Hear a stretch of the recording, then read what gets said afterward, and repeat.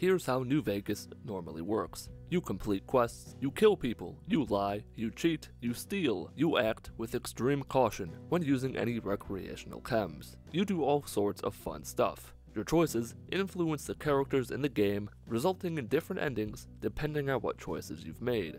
However, through the use of console commands, you can bypass all of that. You can essentially jump straight to the endgame slideshow before you do any quests.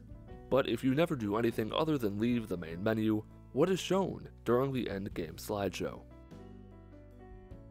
Before we go any further, allow me to address a comment I know I'll be getting. Yes, this is cheating. That's the entire point of the video. It's answering a question that normally can't be answered unless you cheat.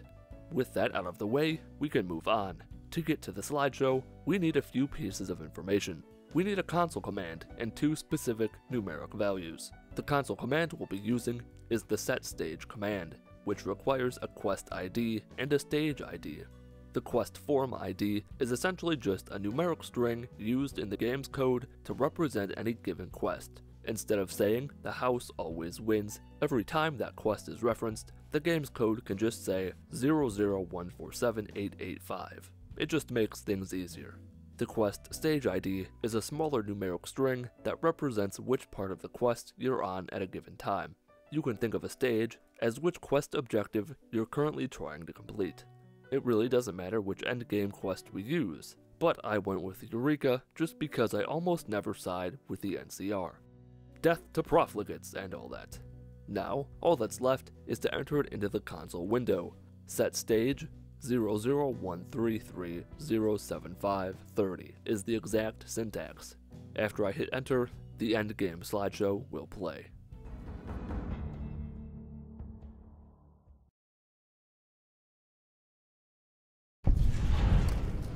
And so the courier who had cheated death in the cemetery outside Goodsprings cheated death once again, and the Mojave Wasteland was forever changed. The new California Republic celebrated its second victory at Hoover Dam, establishing definitive control over the entire Mojave Wasteland.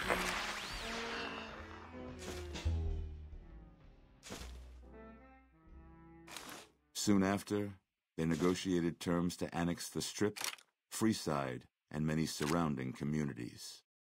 The Mojave Wasteland, at long last, had entirely fallen under the NCR's banner. Though the courier's agenda was debated by many, he was honored by NCR for his support of the military at Hoover Dam. He was presented with the Golden Branch, the highest civilian decoration given by the Republic. After the Battle of Hoover Dam, the NCR mounted several campaigns against the Boomers, but all were quickly ended by the Boomers' artillery. Over time, as the Boomers found a need for gunpowder, they developed a relationship with the gunrunners, trading their surplus crops for munitions. Never weakened by NCR, the Fiends staged an attack against Camp McCarran during the Second Battle of Hoover Dam. Though NCR repulsed the Fiends, they suffered heavy losses in the process. After the NCR's victory at the dam, the followers of the Apocalypse were pushed out of Old Mormon Fort during its occupation by NCR forces. NCR further encouraged them to leave Outer Vegas entirely, and the followers had no choice but to comply. Goodsprings saw more trade along I-15 after NCR gained control of the Mojave Wasteland, but with that came a heavy burden of the Republic's taxes. Some old-timers, unable to handle the cost, were forced to move on, grumbling all the while. After driving the Legion out of the Mojave Wasteland, the victorious NCR turned its attention to those who had allied themselves with Caesar. The Great Khans were among the first tribes to suffer this fate, and the few who survived Hoover Dam were driven north, into the wilderness of Idaho. As the NCR moved to secure the region, the occupation of Freeside proved especially problematic.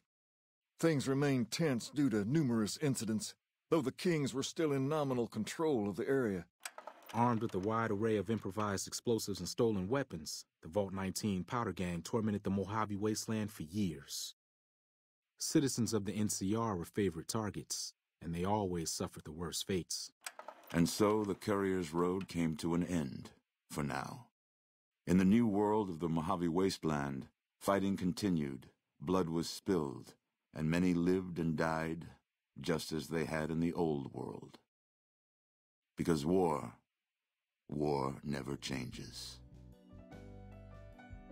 Alright, that's going to do it for this video about how Fallout New Vegas ends if you don't do anything to anyone. If you enjoyed the video or learned anything, leave a like. Leave a dislike if you didn't enjoy the video or didn't learn anything. Follow me on Twitter at Mitten Squad. My name is Paul of Mitten Squad. Have a wonderful day.